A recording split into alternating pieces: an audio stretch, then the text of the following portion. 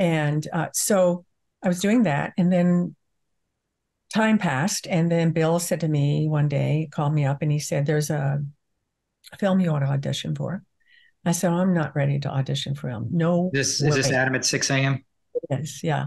And I said, no way am I ready to audition for a film. And so I said, no, I'm not going to do it. I would just embarrass you and me, everybody. No. Bill kept calling me for 2 weeks and saying, really, really, I really think you should do this. They're seeing an awful lot of girls. You're perfect for this.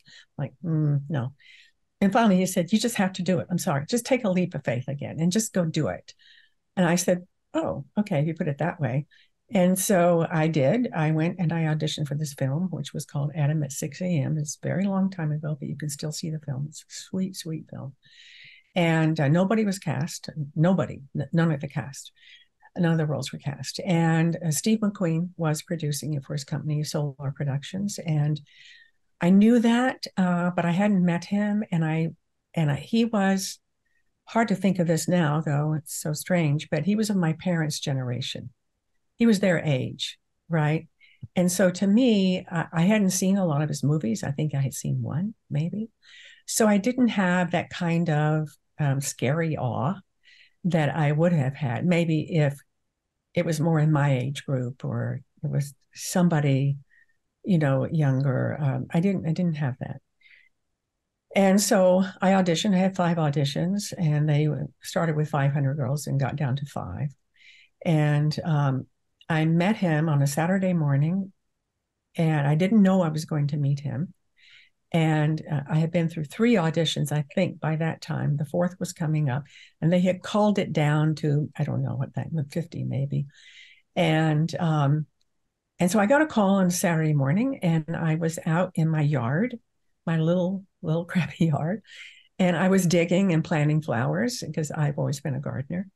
And I get this call, see the phone ring, and rush in the house, answer the phone, and they said, you need to come over to the office right away, to the solar offices. And I said, oh, okay. And I thought that was odd. Saturday is odd, right?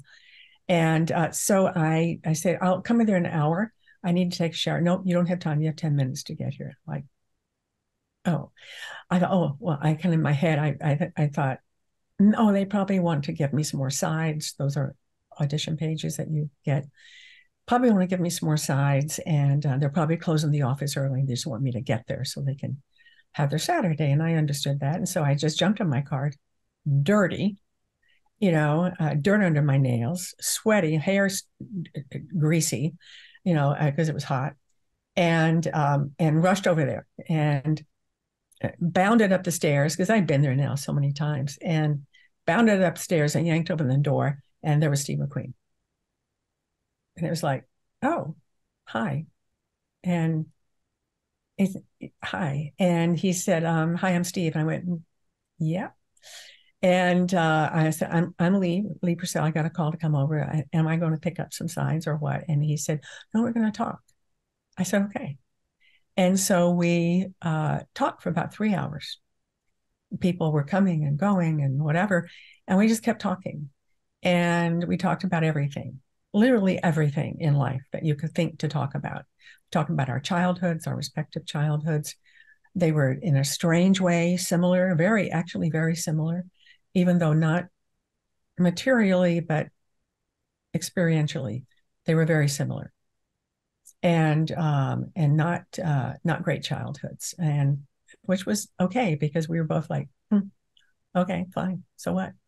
And we talked about motorcycles because I rode motorcycles and he rode motorcycles, and talked about acting, talked about life, just talked, and it was easy. It was really easy to talk to him. He was the easiest person in the world to talk to because he had no pretense. Here he was, the biggest movie star in the world, really, at the time. He had no pretense.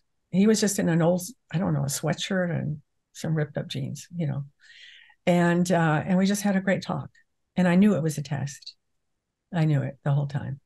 And so that was it. I went home, prepared for number 4 audition. I did number 4 audition. It went well.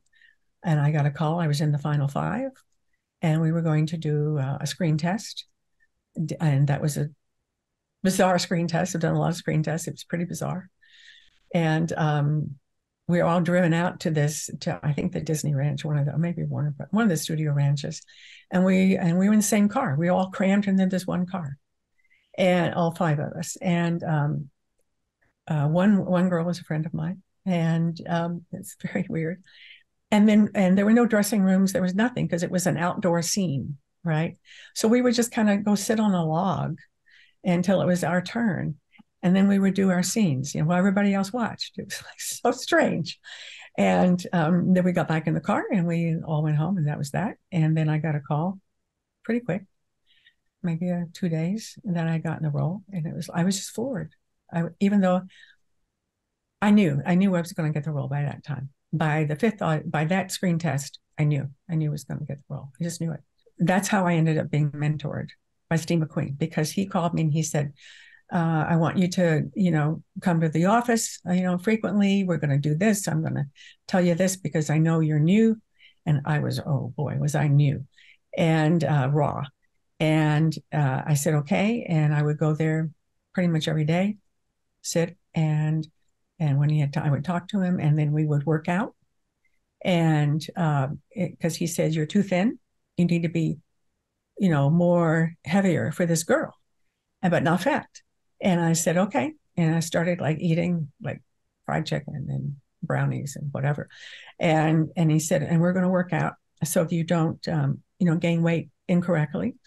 I said, fine. So we would do every day kind of this martial arts kind of exercises.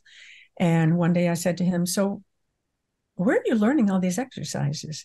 And he said, oh, I do martial arts, and my martial arts instructor teaches me these exercises.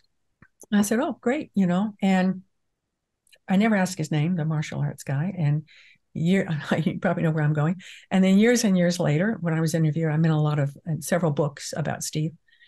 And the interviewer, I told him that story, and he said, you don't know who that was, the martial? I said, no. And he said, it was Bruce Lee. I'm like, oh, I didn't know that. So I was kind of trained by Bruce Lee, one person removed, which was Steve McQueen. And so I actually do some of those exercises to this day. And because they were really good exercises. And then he just taught me, he taught me so much, just so much. Yeah, he was incredibly smart. I don't know how many people really know that about me. He was incredibly smart. And he was perceptive.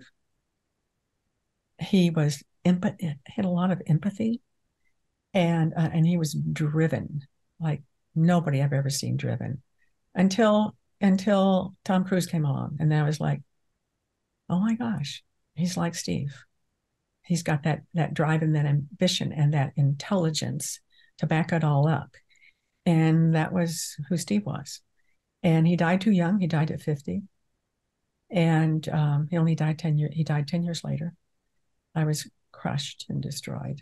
And he was the best. And I will always, my whole life, I'm always grateful to him, because he started, I would have had a career, but he opened the doors for me that nobody else could have. So it was like being blessed by the Pope, So that was Steve.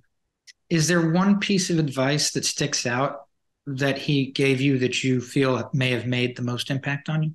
Boy, that's kind of a tough one, because there was so much over a long period of time. And I remember a lot of them. And some of them I just keep to myself. But one is that always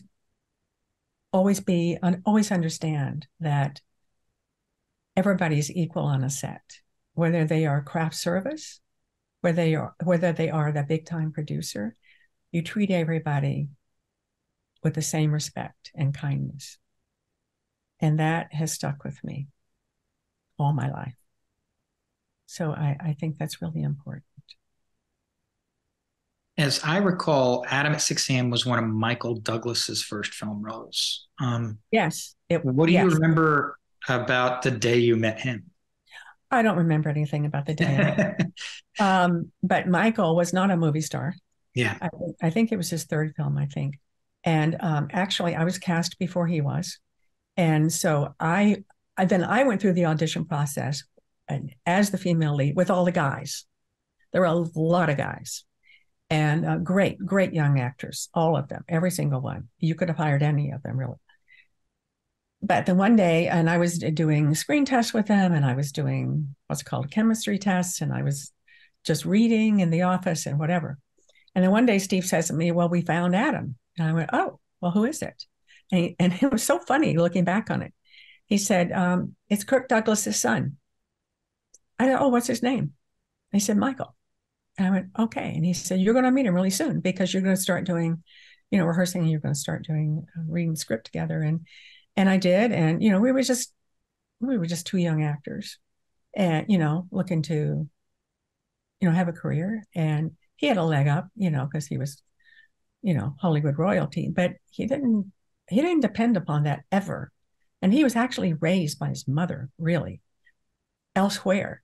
And then came to Hollywood. And he and his dad were very, very close. But it was his mother that raised him when he was a youngster, because he and his mother, his dad and his mother were divorced. But he was very close to his father.